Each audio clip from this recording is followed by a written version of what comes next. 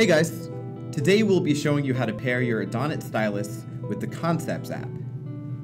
Before we begin, please go to the iPad settings menu and ensure Bluetooth has been turned on.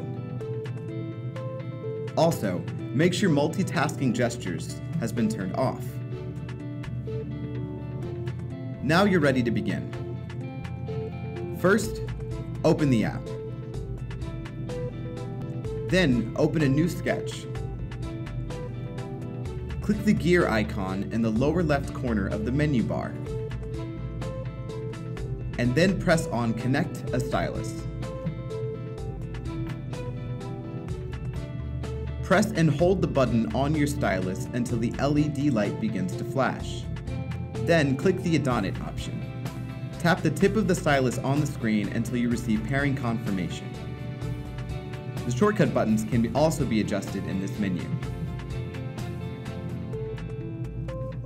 You should now be able to use your stylus and its features inside the app. For additional setup assistance or any other questions or concerns, please email our support team at help@adonit.net. Thanks so much for watching, and we hope you have a great time using your stylus.